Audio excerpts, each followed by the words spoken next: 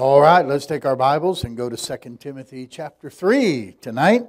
2 Timothy chapter 3.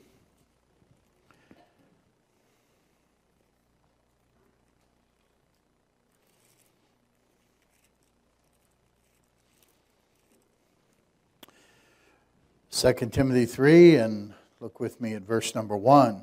This know also, that in the last days perilous times shall come. For men shall be lovers of their own selves, covetous, boasters, proud, blasphemers, disobedient to parents, unthankful, unholy, without natural affection, truce breakers, false accusers, incontinent, fierce, despisers of those that are good, traitors, heady, high-minded, lovers of pleasures more than lovers of God, having a form of godliness, but denying the power thereof. From such turn away.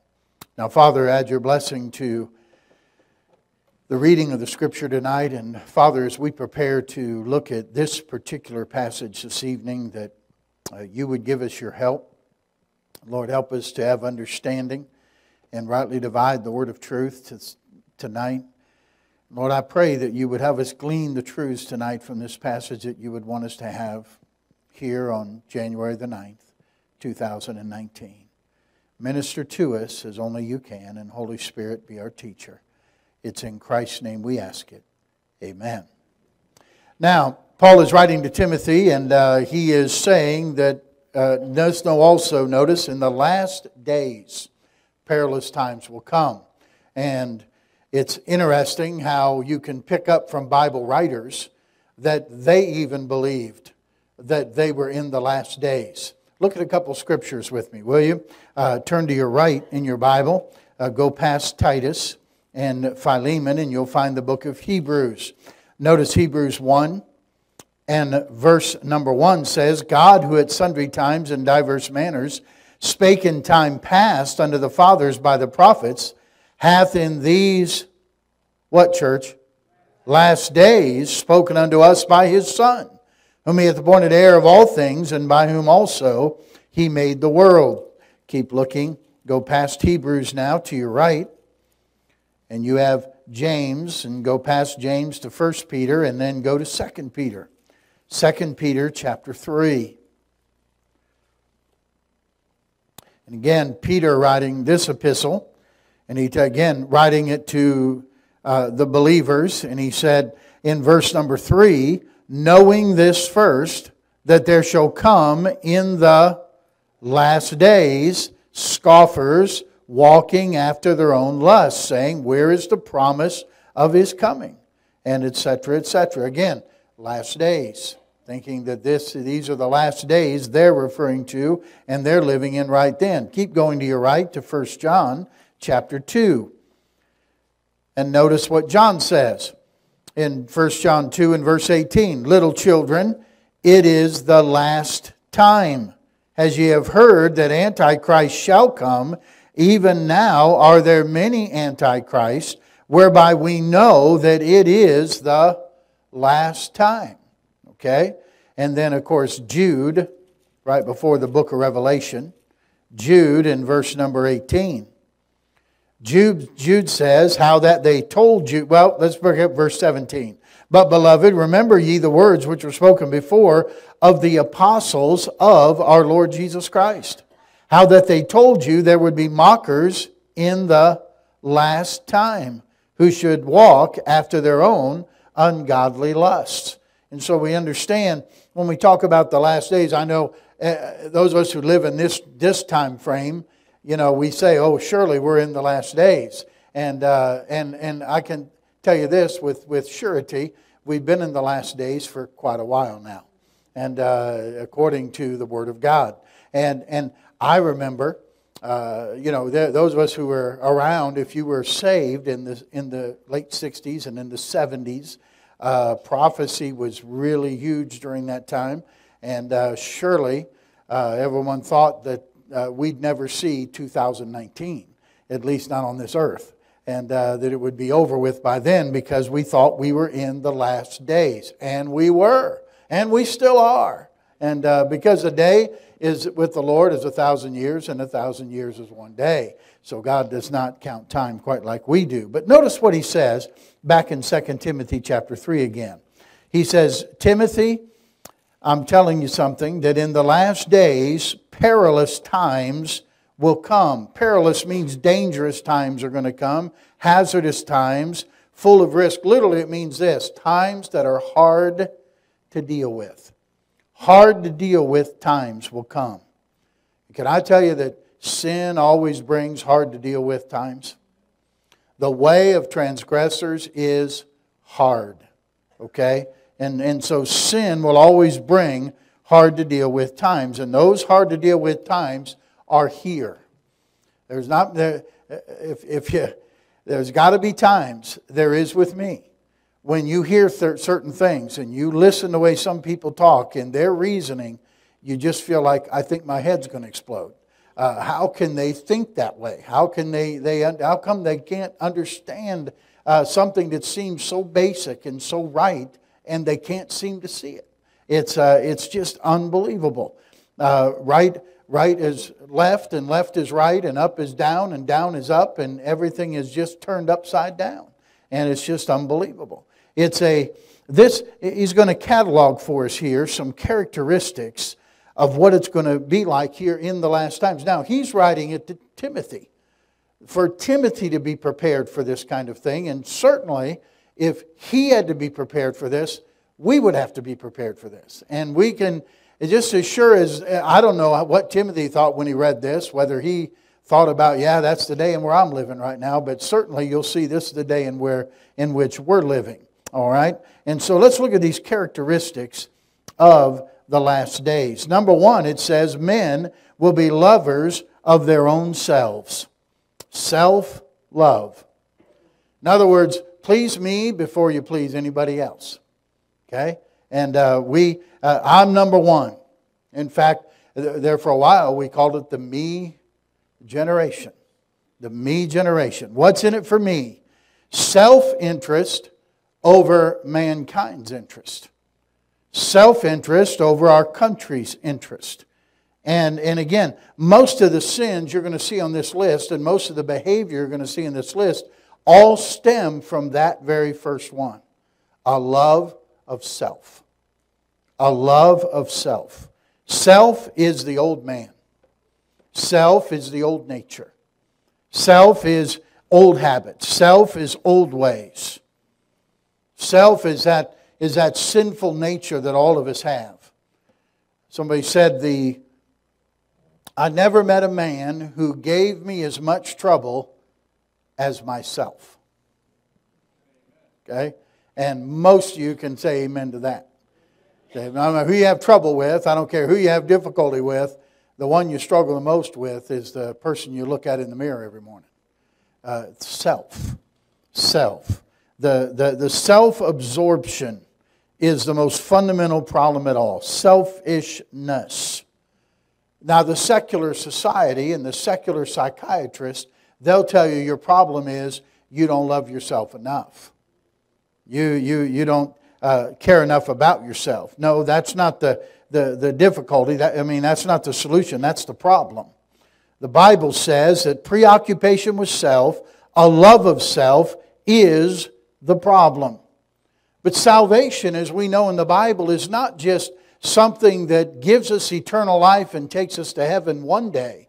Salvation is, listen, He'll call His name Jesus, for He'll save His people from their sins.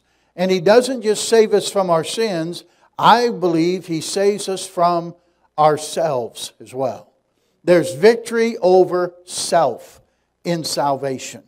Not just victory over the penalty of sin. You know, a place full of selfish people is never considered heaven. It's probably closer to the other place. Selfishness. Looking out for number one. It's out of a love of self that people love money. People love money. Why? Because they can buy things for themselves. They can get more stuff. by comfort, by pleasure, by recognition, by power. That love of money is tied very closely to a love of self. What can I get? We see it in churches. People come to church and churches end up having to try to market themselves to people. Well, here's what we can offer you, and here's what programs we have, and this is what we have for this age group, and this is what we have for that age group, and this is what we do for this group over here. And then that church down the road says, oh, they offered you that? Well, we have coffee and donuts on Sunday. How about that? And we're offering these people all these things to try to market them. Why? Because what do you got for me? What do you got for me? What's in it for me? You see? And we've got the wrong mentality. We don't come to church for what's in it for me. We come to say, can I serve God here? How can I do something for the Lord in this place? And not to focus on me, but to focus on God. You can see the pride and the lovers of their own selves. Philippians reminds us, look not every man on his own things, but every man on the things of others. When we love ourselves, listen, the first and greatest commandment is to love the Lord your God with all your heart and all your soul, all your mind, all your strength. And so really, when I say men are lovers of their own selves, what they're doing is they're pushing God out of there and they're putting themselves there. And they become the number one love of what they want. They become their own gods. And when people become their own gods, there is a moral collapse. And we see it in our country. People become lovers of themselves, not lovers of what is good, are lovers of God. And when that happens, society dissolves because there's no moral absolutes. There's no moral standard by which to go by. There's no restraints. Oh, you identify as this? Oh, okay. I can't tell you wrong. Oh, you want to have a relationship with it? Well, I can't say you're wrong. You see, there's no moral absolutes. If you're the God, everyone just does what's right in their own eyes. And there's no moral restraint whatsoever. Much like the time before the flood. And woe be to anybody who tries to question those lifestyle choices. And we find that the divorce becomes commonplace. Marriage gets redefined. Homosexuality isn't just tolerated, it's promoted. And you end up with a mess. Men shall be lovers of their own selves. Now, the next thing is covetous. And that goes with it as well. Covetousness is excessive, obsessive desire to have things. Jesus said in Luke 12:15, beware of covetousness. Colossians 3:5, covetousness, which is idolatry. You go on in 2 Peter chapter 2. In fact, we're not far from there. Turn to your right to 2 Peter chapter 2, will you? This is in 2 Peter 2. Again, he's warning about false teachers. And again, he's in the context of believing we're in the last days. And he's given some context here to false teachers and preachers. And he says in 2 Peter 2 and verse 3, notice what he says. And through covetousness shall they with feigned words. What's feigned mean?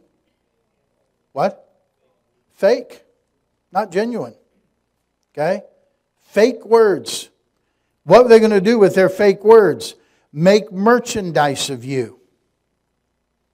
Means they're going to tell you things to get you to send them money. Sometime when you think you're really enjoying somebody, just Google their name and see how much money they got. Boy, it's quiet.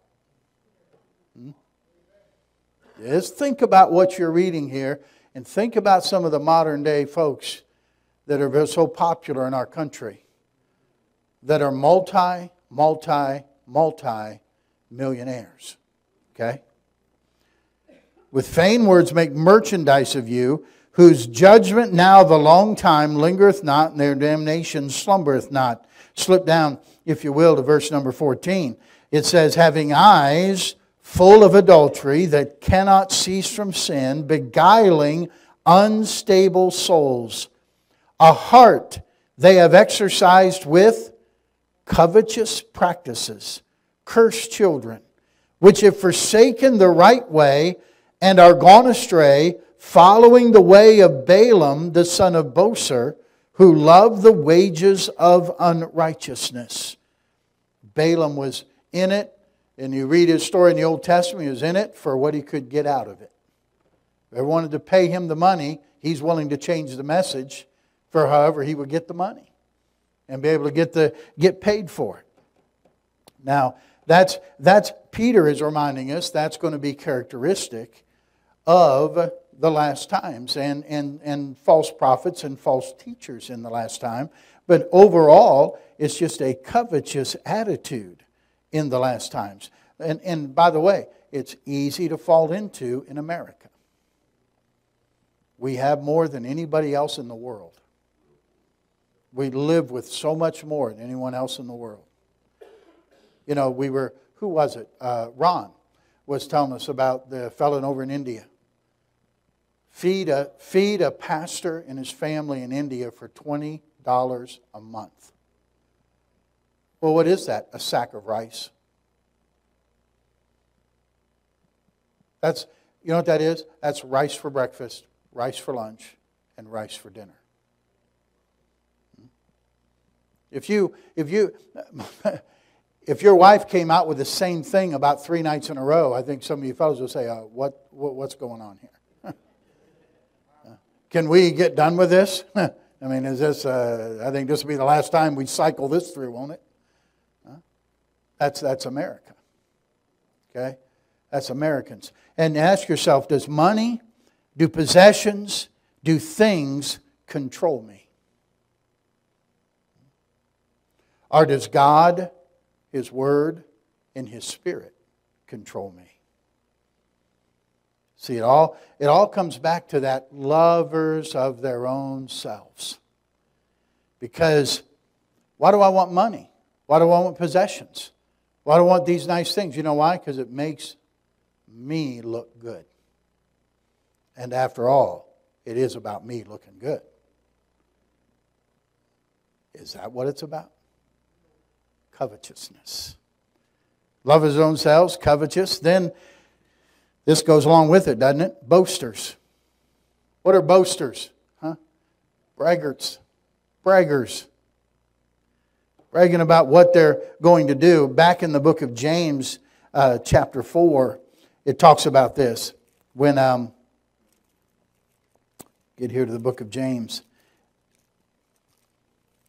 In James 4, it says, "Go to now, you that say today or tomorrow, we'll go into such a city, continue there a year, and buy and sell and get gain. Whereas you know not what shall be on the morrow. For what is your life? It is even a vapor that appeareth for a little time and then vanisheth away. For that ye ought to say, if the Lord will, we shall live and do this or that. But now ye rejoice in your boastings. All such rejoicing is evil." Wow. Boasting about what we're going to do, where we're going to go, what we're going to buy, and not always prefacing it with, if the Lord wills. If this is what God wants. God can change those plans anytime He wants. Because they're not my possessions, it's not my money, it's all His. It belongs to Him. I'm a steward. Remember, we're stewards of what He's given to us. So He can change those plans anytime He wants. And He has the right to do so. So we don't boast about that. It's not what I say about myself, it's what God says about me that matters. Okay? In Corinthians, Paul reminded them, don't you go comparing yourselves among yourselves and comparing yourself with one another. Don't do that. That's not the important thing. The important thing is, what does God know about you? And what does God say about you? In fact, Galatians chapter 6 and verse number 14, Paul said this, Galatians 6 and verse number 14, "God forbid that I should glory, that I should boast, okay, save in the cross of our Lord Jesus Christ, by whom the world is crucified unto me, and I unto the world. Paul said, I'm not going to glory in anything. I'm not going to boast about it. If I boast about anything, I'll boast about the cross of Jesus Christ. Because listen, the world is dead to me and I'm dead to the world. That means,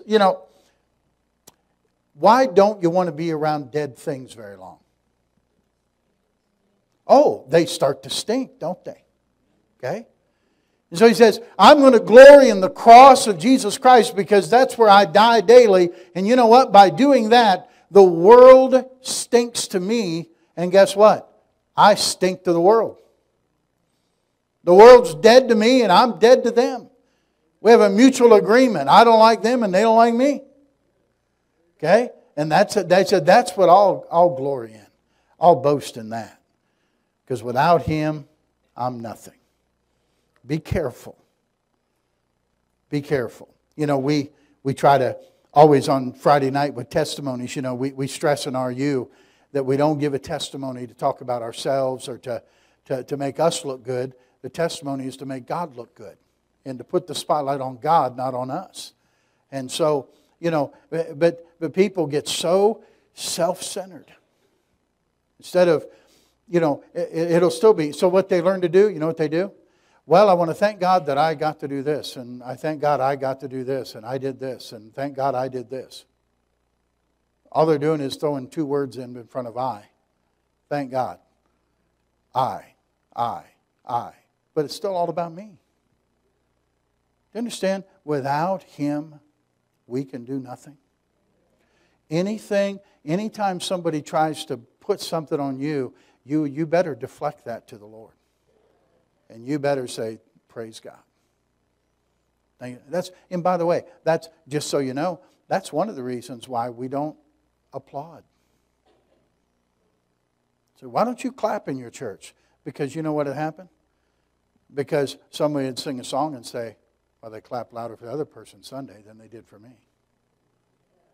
And before you know it, it's the flesh. And you'll think, well, I didn't get a good, what, you hear how loud they clap for me? Man, they must like me. I'm pretty good. I noticed when she played, they didn't clap for her very well. Of course, she's not as good as I am. See what happens? And just that quick, boy, pride snaps in. And we don't want that. You know what you do? And by the way, why are you singing? Why are you playing? Why are you playing? You're playing for the glory of God. So if somebody is blessed by it, give praise to God. That's who you're doing it for anyway. Aren't you? Okay, all right, just checking. All right. Let's go to number 4. We got a long way to go. We got to hurry, don't we? Yeah, that or we'll be here for a while. Okay, we are lovers of own selves, covetous, boasters, proud. Proud. Proud is having a high opinion of yourself. A high opinion of your own importance and worth. We know from the book of Proverbs, pride goes before destruction and a haughty spirit before a fall. God resists the proud, but gives grace to the humble.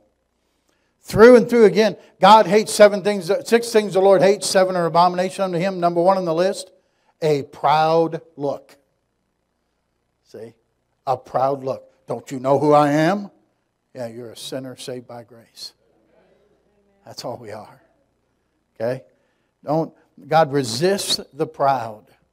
Don't allow pride to get into your life. Boy, put it down daily. The smaller we become, the more room God has to work. God never can fill anybody who's already full of themselves. Okay? Proud. Then it goes to blasphemers. Blasphemers simply irreverence toward God and the things of God. To speak evil of the authority of God. Think about it now. You're boasting of yourself to men, and then you're blaspheming God. You have to. If you're the one you love, you're the one you want to brag about, you're the one who's got pride, you're the one you love, how can you put God in there? You got to put God down. And they do. Then now think about this. Here we are, lovers of their own selves, covetous, boasters, proud, blasphemers. But then look at the next one. Disobedient to parents. How did that get in there? That sure seems out of place, doesn't it? I mean, these other things, yeah, they're big. I mean, I just don't do what mom and dad say. That's no big deal. Oh, God must think it's a pretty big deal. God must think it's a pretty big deal. Because it's not just disobedient to parents. You find out it's disobedient to authority. And when you're disobedient to authority, it started in the home. It started because mom and dad, you didn't make them listen. You didn't make them mind. The Bible says, children, obey your parents. And yet we have parents today, well, no, I don't tell them what to do. I just give them choices. Well, that's not the Bible. How can they obey when you don't give them any commands to obey? Make your children obey. Make them know that when you speak, and listen, obeying isn't, I told you to do that, and they just look at you. Okay, 1, 2. What is that? Huh? It doesn't say children obey your parents before they count to 3. Children, obey your parents in the Lord. For this is right. So you give them something to obey. You're not their buddy. You're not their friend. You're the parent. Okay? You're the parent. And this is what we do. And listen, I'm fine if you want to try to explain everything to your child, but the truth is there's sometimes, you know why they do it? Because you're the dad and you're the mom and they're the child and they do what they're told. That's it. You're teaching them to obey authority. We have a lot of people, when they don't get their way, they want to riot and break windows and set fires and do all that junk. You know why? Because they threw temper tantrums at home and mom and dad didn't do anything about it. Amen, Pastor. That's good. Teach them to work. Teach them to work. Clean your room. Take out the trash. Vacuum the room. Why? So you can live here. Because you eat at our table and we give you a bed to sleep in. See, not everything's just for money. They can have some jobs if you want to, but they ought to work. Nobody ought to get an allowance. Let's not start the entitlement program when they're little in our house. That I get paid just for breathing. Nobody gets something for just breathing. Okay? And no, you want something, you work for it, and you earn it, and you go buy it. That's how it works. And teach your children that. Boy, I could get off on that a while. I better not.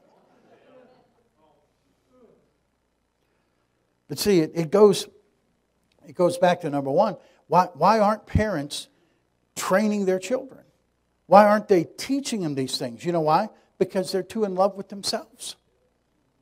Parents are too wrapped up in their own stuff to realize they have kids to rear and children to bring up. They're too busy still playing their games and doing what they want to do.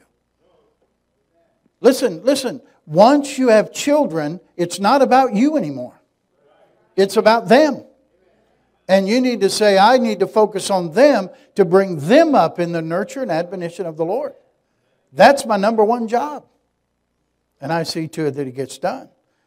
And listen, that means mom and dad, you have got to acknowledge God's authority in your life. Or why should your children acknowledge yours?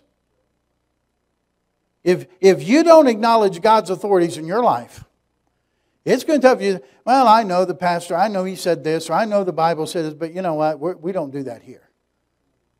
Well, what are your children going to do when you tell them what to do?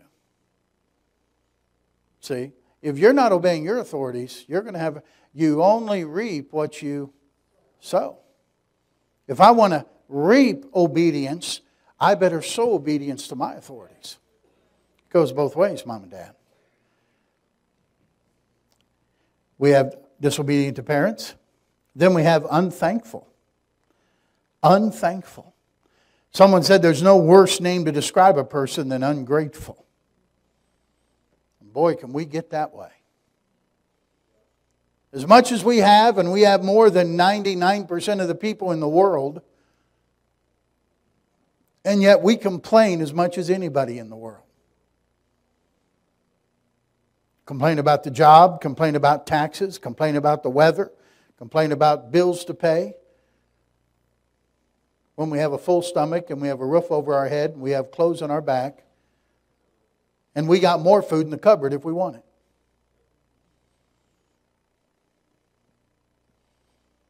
I think this gets into the entitlement mentality. And we're not grateful for what we have and thankful for what we get. We get that, again, it comes back to I love myself, so I deserve this. Give me, give me, give me. As a prodigal son, you like, give me. Come on, give me my money. Give me what's mine. I deserve the help just because I'm me. And if I don't get help, I'm going to get mad and I'm going to kick and stomp and I'm going to throw a tantrum. And by the way, it's your fault, not mine. That's what happens. Can you imagine? Listen, can you imagine what would happen in our country if the federal government stopped giving out entitlement checks? What kind of riots would take place? I'm constantly amazed at, first of all, we need to face reality at some point. We cannot sustain the level of entitlements that we're giving away now. Let alone say, let anybody come into the country who wants to come in here, legal or illegal, and we'll pay for everything. Where does that money come from? It can't be done. It will completely bankrupt our country as we know it. And somebody's got to understand that.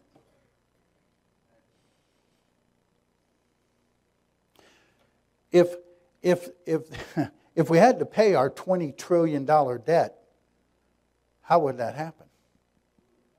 We can't.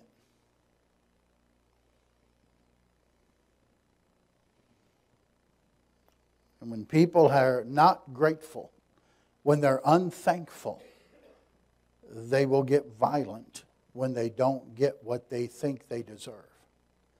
We've seen it already. It's happening. And it won't get better. It'll get worse. Just wait and see. And I'm not a prophet or the son of a prophet. But if our current president gets reelected in 2020, you'll have mass rioting in our streets. I hope I'm wrong, but it wouldn't surprise me.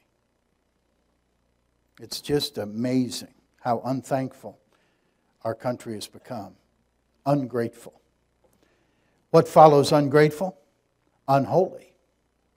Unholy. Unholy, as we talked about before, is unlike God. And by the way, unthankful and impure or unholy go together. And if I'm unthankful with my mouth, I'm going to be unholy with my mind and my body.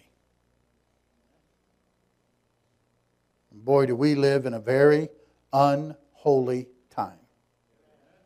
No respect for sacred things. There's no fear of God before their eyes. I don't know about you, this is amazing.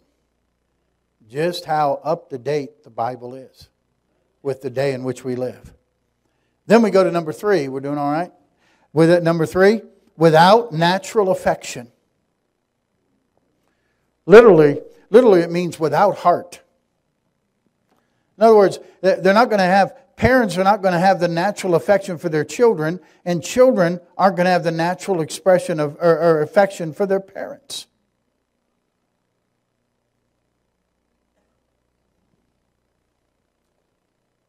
How does a parent kill their child? How does a child kill their mom and dad? But we've seen that happen multiple times. It's just that boggles you. And by the way, it goes back to, how come I don't love them like I should and they don't love me? Because we're too busy loving ourselves. That's what, face it, folks, that's what fuels the abortion. Is I don't want this kid. Why? Because I can't live the way I want them. Messes me up. It's a lover of self rather than a love for that child. That's where we are.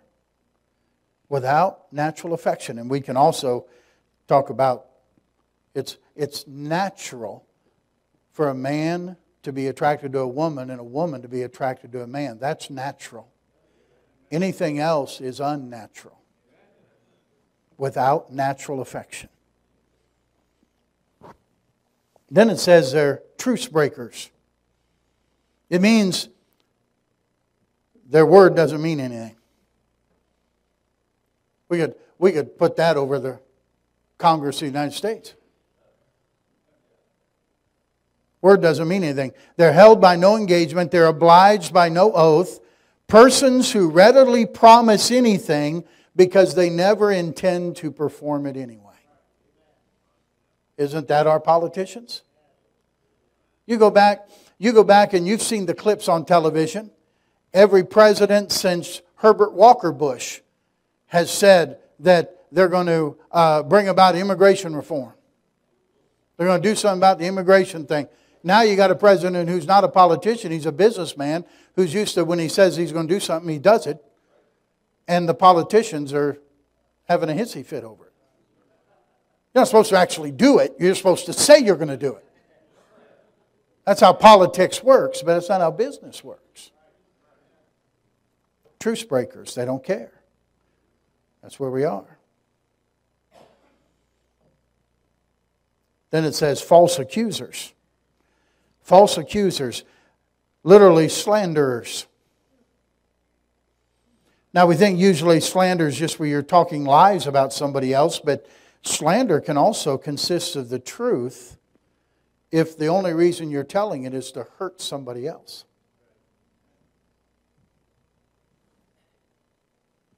If I'm trying to harm the one I'm speaking of, in other words, the slanderer is one who just wants to ruin people's lives by what they say.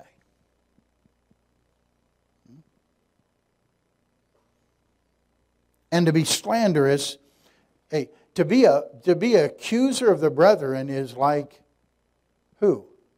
Satan. He's the accuser of the brethren. He's the one who likes to bring slander. So slander and these false accusations are devilish and demonic. They're satanic. Don't get in that crowd. Then it says incontinent. Incontinent. To understand this, it literally means that it's without strength. It's used, if you remember, in 1 Corinthians chapter 7. 1 Corinthians chapter 7, it's talking about a husband and a wife. And it says, boy, there's so much here to talk about, but I'll try to rein it in here. It says, in verse 3, let the husband render unto the wife due benevolence, and likewise also the wife unto the husband. For the wife hath not power over her own body, but the husband, and likewise also the husband hath not power over his own body, but the wife. Defraud ye not one the other, except it be with consent for a time. In other words, listen, a husband and wife, for their intimate relationship, should not withhold that from one another. You don't ever hold that back from somebody because you're mad or you have an argument. God says that's not what you do. The only time you do that is by agreement. And it's for prayer and fasting. That's what he said.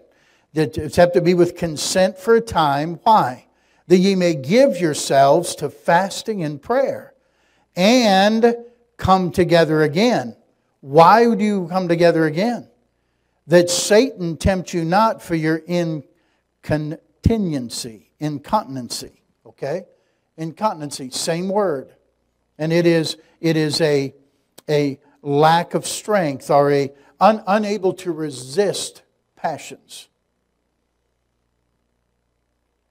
So when we're incontinent, we don't resist any passions. Whatever we want to do, whatever the lust or the desire is, that's what we do. There's no restraint. Okay? Excuse me. That's what that incontinent means. There's no restraint. And we're there today too. Nobody has restraint. Not only in actions, but in words. If they want to say it, they just say it. And no matter who it hurts, no matter who it harms, or no matter what they say, they don't care. They just say it. Then it says fierce. Fierce. Ungentle, harsh, severe. It's the exact opposite of gentleness and mildness. The fruit of the Spirit is gentleness. Remember earlier in 2 Timothy, the servant of the Lord must not strive, but be gentle unto all men, apt to teach. There's no need to be harsh and severe. The next one is despisers of those that are good. Men that love themselves and don't have any kindness. Listen, they don't care for good men, they despise them. They hate them. When I read that, I thought of Isaiah 53:3, that Jesus was despised and rejected of men. And there was never anyone better than Jesus Christ. Never anyone gooder. Bad English, but good communication. Here he was, the Son of God, and they despised and rejected Him. So listen, you can't make it your goal as a Christian, well, I want everybody to like me. Well, then you're not going to be like Jesus.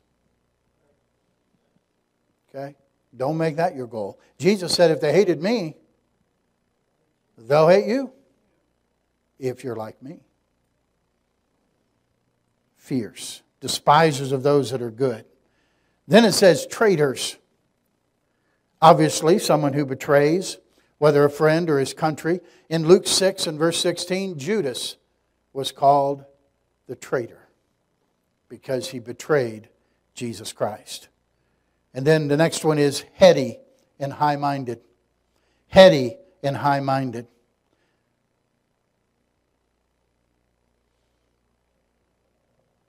It really means you're rash. You're ready to do anything. It's almost like falling forward, so you're prone or you're inclined. You're ready to do anything. In other words, people are ready to do anything without thinking it through first about what could happen. What are the consequences? They don't think about that. They just do it. And then it ends by saying that they're lovers of pleasures more than lovers of God. And again, that goes all the way back to the first one. You're going to be a lover of pleasure because I love me most of all. So I just want pleasure. What I want. And when that happens, God says they'll have a form of godliness but deny the power thereof. They'll have a veneer of religion. There's a lot of religion today. You heard me say the other day about how many what they consider mega churches now in the United States. Hundreds compared to just dozens 20 years ago. And yet, where's the power of God? We have a lot of ones that talk the talk but don't walk the walk. I was reading an article today in a Christian periodical that said the average evangelical Christian committed, they said the average committed evangelical Christian goes to church 2 times a month.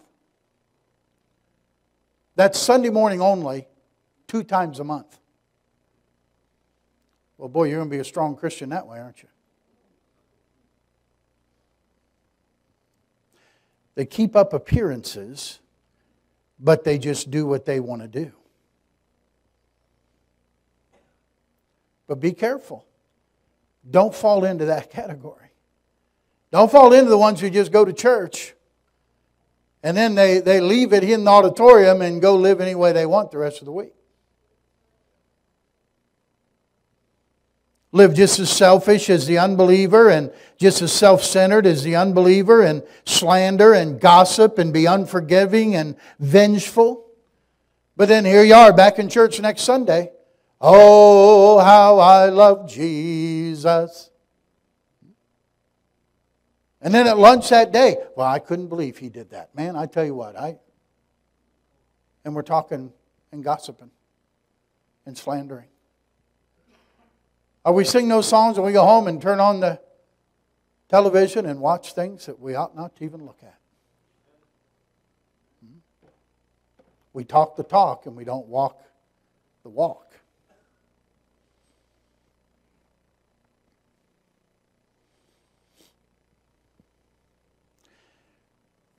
You know,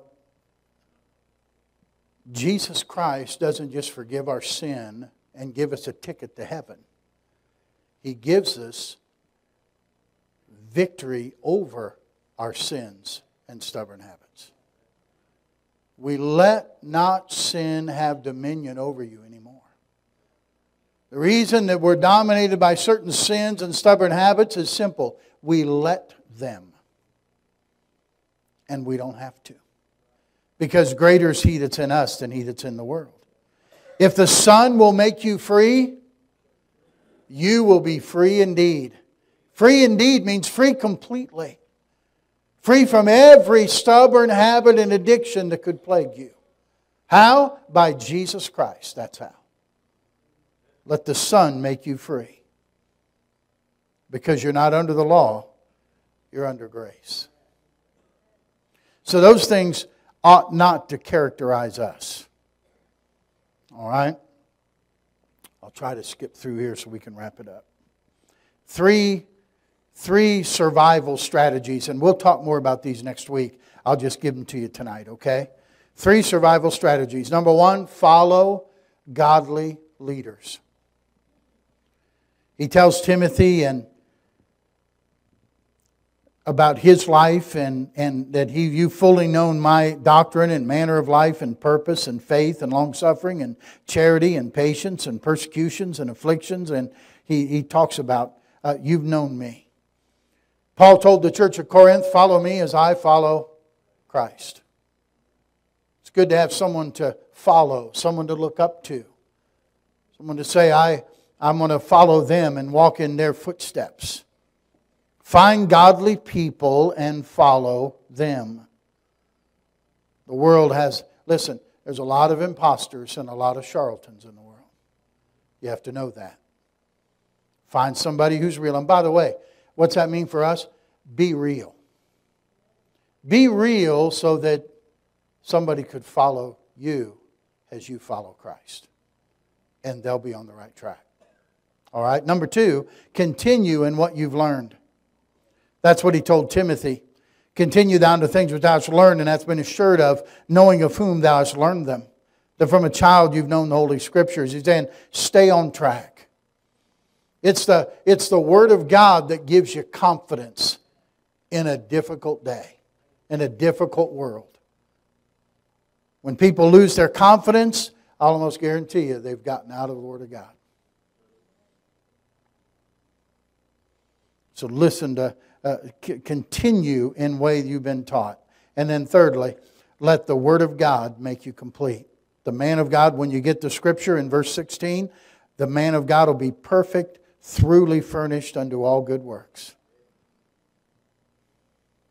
We'll talk more about 16 and 17 next week about the Word of God. Well, 2 weeks. We'll have the Fennels here next Wednesday night. But God tells us here in His Word what is right, what's not right, how to get right, and how to stay right. It's all in the Bible. And we got to stay with the Word of God. And that's what we use. Here's John Wesley's quote. John Wesley said this, I am a creature of a day, passing through life, as an arrow through the air. I am a spirit come from God and returning to God, just hovering over the great gulf, till a few moments hence I am no more seen. I drop into an unchangeable eternity. I want to know one thing, the way to heaven. how to land safe on that happy shore. God Himself has condescended to teach the way. For this very end He came from heaven. He has written it down in a book. Oh, give me that book. At any price, give me the book of God. I have it. Here is knowledge enough for me. Let me be a man of one book. I like that. Let's be men and women of one book. Let's stand together, shall we? Father, thank You for this evening. Thank You for everyone's attention. And Lord, so much to cover in this particular passage. Thank You for everyone's attention this evening. And I pray, Lord, that though we are in perilous times, I pray that we would follow godly leadership. We would continue in what we have learned and how we've been taught. And that the Holy Scriptures, the Bible, would be our guide. And that we would seek to follow Your precepts. That Your Word would be a lamp unto our feet and a light unto our path. That, Lord, we would be people of one book. Dismiss us now with Your care and help us to let our light so shine before men. They'll see our good works and glorify our Father which is in heaven. It's in Jesus' name we pray. Amen.